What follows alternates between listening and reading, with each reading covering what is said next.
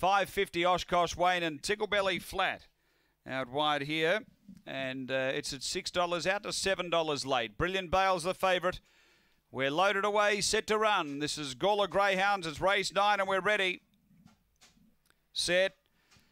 Away. Brilliant Bale's pinged out, is going to hum over and look for the front here and get it early. Brilliant Bale's a favourite, away to the back by 3. Oshkosh Wayne doing the chasing, a length and a half. Staunch As then Just Did It. Cane Hoy, Ticklebelly Flat and Striking Jewel, but down the back and Brilliant Bale setting up a big lead. Out by 8 lengths here over Oshkosh Wayne and then Just Did It. Cane Hoy, Staunch As, Ticklebelly Flat and then came Striking Jewel, but on the swing, Brilliant Bale's well clear of Cane Hoy and getting a bit tired, but it's going to walk in the end. Brilliant Bales by 3.